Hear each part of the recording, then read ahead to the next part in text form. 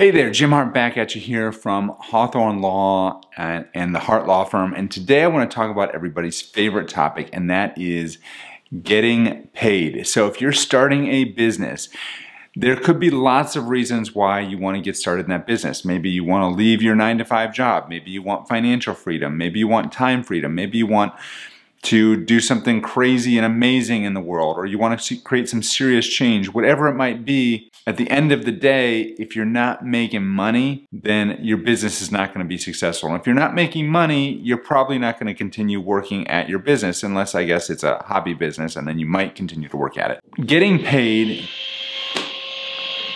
So getting paid is one of those things that's incredibly important for your business. And one of the most common questions I get here on the channel is about how to get paid, how much to pay yourself, different things like that. And so today I want to go over some tips that are going to help you make sure that you're doing this the right way, the legal way, and that you're not paying too much in taxes, and that you're also not running into problems where there could be some piercing of the corporate veil. So let's just jump right into it. So the first tip is you need to understand that when you set up an LLC, there's really no tax benefit to that LLC. A lot of people think that by having an LLC set up, when they pay themselves, they need to deduct that money from the amount of money they earn in the LLC, and then they need to pay taxes on that.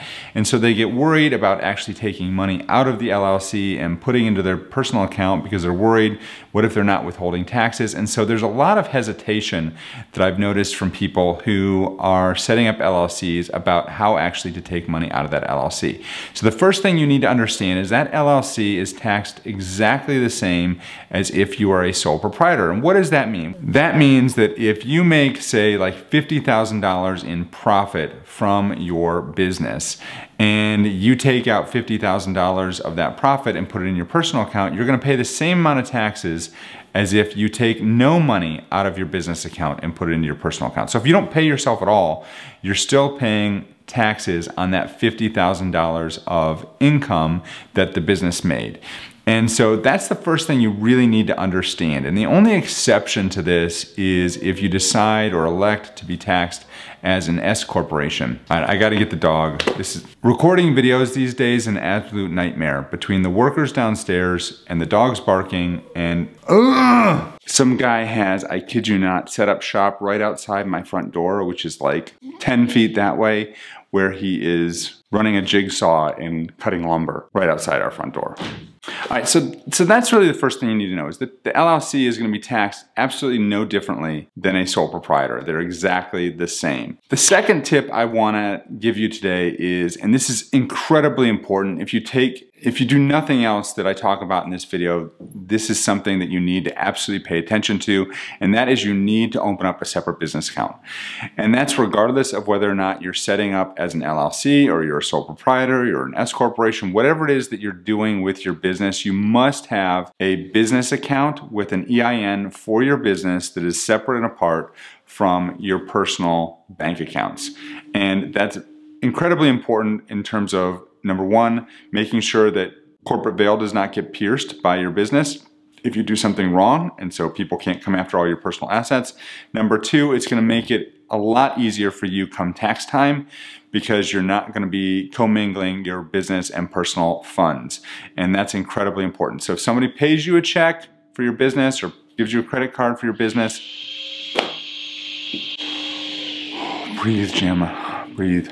So if somebody gives you a personal check or a credit card or they pay you for the business, you need to make sure that money goes into your business account, not your personal account. I see a lot of people, amateurs, who are putting money directly into their personal bank account when they should be putting that money into their business bank account. Big no-no, don't do that. All right, the third thing is kind of goes hand in hand with setting up that separate business bank account. And this is where, again, a lot of people get very confused.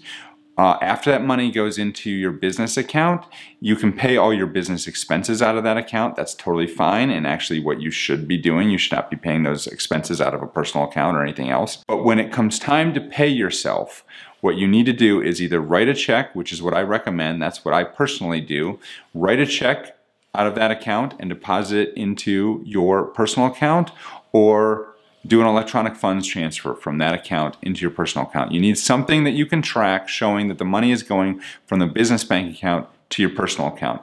So that's incredibly important. You need to make sure you have that paper trail. The way I personally do it is each Friday I write myself a check from my business account, from an owner's pay account that I have set up with the business, and I deposit it into a personal check. It's really great these days. Most banks, they have the ability to, you can take pictures of your checks. Sometimes for some banks, those funds are available immediately, which is the way my bank does it. Other banks, they say it might take a day or two for those funds to hit. So you need to think ahead for that. If you need money like on a Friday, maybe you want to pay yourself on Wednesday to make sure you have the funds by Friday. But aside from those minor inconveniences, paying yourself a check or via electronic funds transfer on a regular cadence, either once a week or once a month or once every other week from the business to your personal account, is a really smart thing to do, and that's the way you should be paying yourself. And remember, back to tip number one, the amount that you pay yourself does not matter. So if you pay yourself, whether you pay yourself the entire profit from your business or you pay yourself just a small percentage of that, you're still paying taxes on the full amount of the profit from the business. So that's very important to remember. And again, the only exception to that is if you decide to elect to be taxed as an S corporation. We're going to talk about that in another video. Which leads us to the fourth thing that you need to be aware of for your business, and that is you need to save money for taxes. So like I said, if you make, it doesn't matter how much money you make in your business, if you're an LLC, you're going to be taxed on the full amount of your net profit. Now remember, net profit is...